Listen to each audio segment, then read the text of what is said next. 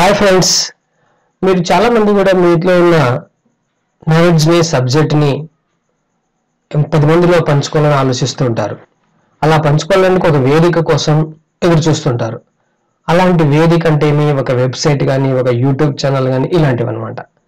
అలాగే మనకు ఫ్రీగా మనం డబ్బులు పెట్టకుండా మనకు తెలిసిన నాలెడ్జ్ వేరే వాళ్ళు పంచుకోవాలంటే ఒక చిన్న మనకు జీమెయిల్ అకౌంట్ ఉంటే చాలు. బ్లాగర్ ద్వారా ఫ్రీ వెబ్సైట్ ని తయారు చేసుకోవచ్చు. మీకున్న నాలెడ్జ్ ని, మీకున్న బిజినెస్ ని ఇంప్రూవ్మెంట్ చేసుకునే అవకాశం ఉంది. దీని ద్వారా డబ్బు సంపాదించుకునే అవకాశం కూడా ఉంటుంది.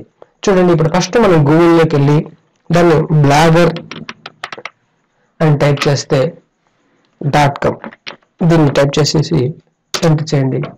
మనకు ఈ విధంగా కనపడుతుంది. ఇక్కడ ఆల్రెడీ జీమెయిల్ అకౌంట్ ఉన్న వాళ్ళు ఇక్కడ ఈ సైన్ ఇన్ దగ్గర జీమెయిల్ ఎంటర్ చేసేసి ఇక్కడ నెక్స్ట్ క్లిక్ చేస్తే మనకు ఆల్రెడీ జీమెయిల్ అకౌంట్ ఉన్న వాళ్ళు, అలా లేని వాళ్ళు ఏం చేయాలంటే క్రియేట్ న్యూ అకౌంట్ ఉంది కదా, ఈ క్రియేట్ న్యూ అకౌంట్లోకి వెళ్ళి మనము ఈ విధంగా దాన్ని బ్లాగర్ని ఓపెన్ చేసుకోవచ్చు.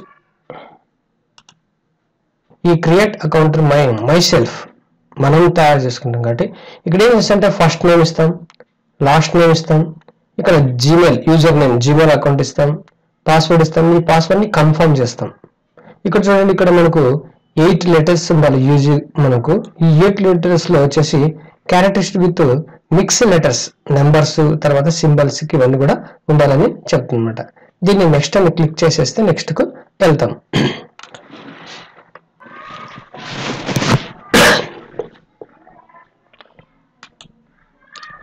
నెక్స్ట్ అని మనం ఇట్లా ఎంటర్ చేసిన తర్వాత మనకు ఇక్కడ ఒక ఫోన్ నెంబర్ అడుగుతుంది.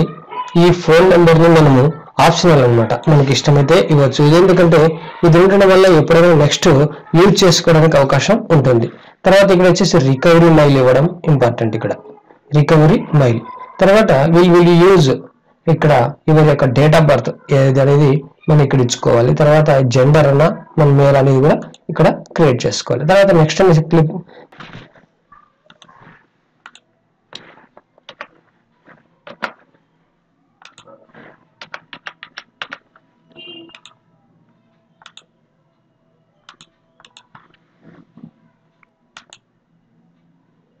నెక్స్ట్ పైన క్లిక్ చేసినట్లయితే మనకు ఒకటి మీకు Gmail send to next text 6 digit verification code start. ఇక్కడ మనకు ఒక టెక్స్ట్ కోడ్ వస్తుంది. నాట్ నౌ క్లిక్ చేసేసండి, చాలా సరిపోతుంది. ఇక్కడ ఈ కండిషన్స్ అన్ని కూడా మనం అప్లై చేస్తున్నామా ఓకే అని ఇచ్చేసేయండి. ఇక్కడ ఈ కండిషన్స్ ఏమైనా ఉన్నా కూడా ఈ కండిషన్స్ అన్ని కూడా ఓకే చెప్పేసేయండి.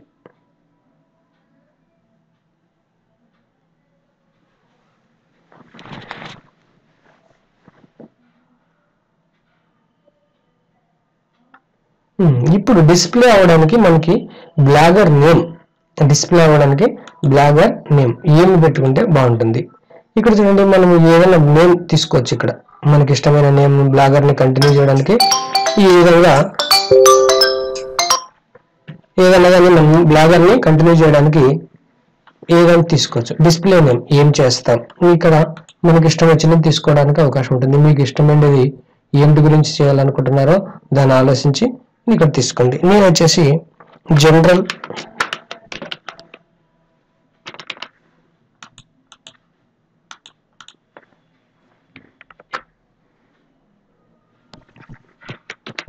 ఏపీ 2020 అని ఏపీ స్టూడెంట్స్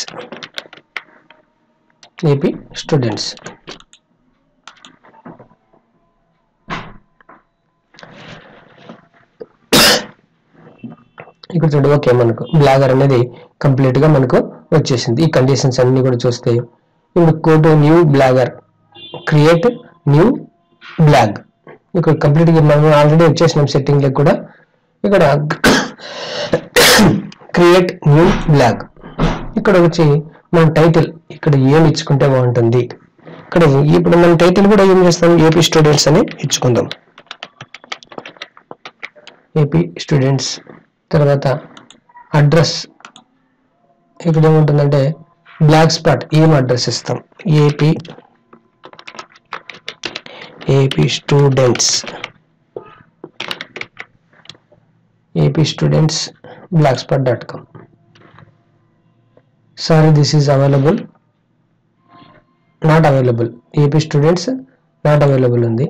ఇంకా దీనికి సంబంధించిన ఇంకొకటి ఏదైనా తీసుకుందాం. చూడండి, ఆల్రెడీ తీసుకున్నారు కాబట్టి మనకు అక్కడ ప్రాబ్లం అవుతుంది. ఏపీ స్టూడెంట్ ఇది కూడా తీసుకున్నారు. ఏపీ చైల్డ్స్, ఏపీ ఎడ్యుకేషన్, ఇది ఆల్రెడీ అయిపోయింది, కంప్లీట్ అయింది.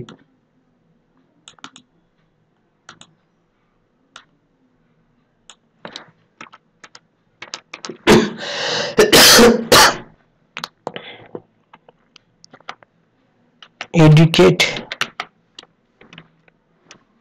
ఏపీ ఇది అవైలబుల్ ఉంది. ఇప్పుడు నేను ఎడ్యుకేట్ ఏపీ అని తీసుకున్నా కదా. తర్వాత దీంట్లో థీమ్ మనకి ఏది బాగుంది, దీంట్లో చాలా థీమ్స్ అన్ని కూడా ఫ్రీగా ఉన్నాయి. దీంట్లో ఈ ఫ్రీ దానిలో ఏదైనా కూడా తీసుకోవచ్చు. నేను తీసుకున్నది ఏంటో చూడండి, ఇక్కడ ఇది బాగుంది, దీన్ని క్రియేట్ బ్లాక్ గా తీసుకున్నా నేను.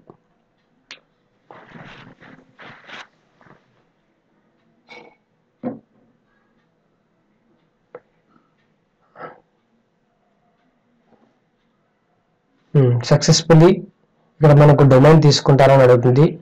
డొమైన్ నేమ్ మనకి ఏమంత అవసరం లేదు కాబట్టి మనం ఫ్రీ సర్వీస్ చేసుకుంటున్నాం కాబట్టి నో థ్యాంక్స్ అని ఇచ్చేసేయండి.